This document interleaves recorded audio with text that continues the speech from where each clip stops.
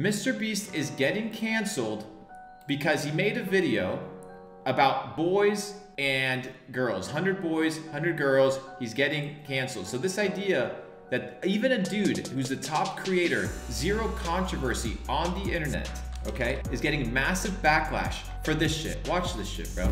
This dude's getting massive circles and put 100 boys in one. Massive backlash in the other. because there wasn't a gender neutral circle.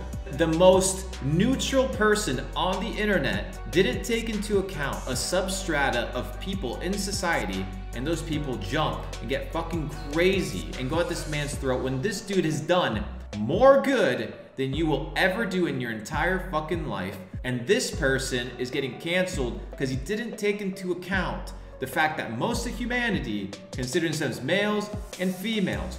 So he says boys and girls. And this dude who's giving people tens of millions of dollars for free is getting canceled. They're talking shit about him.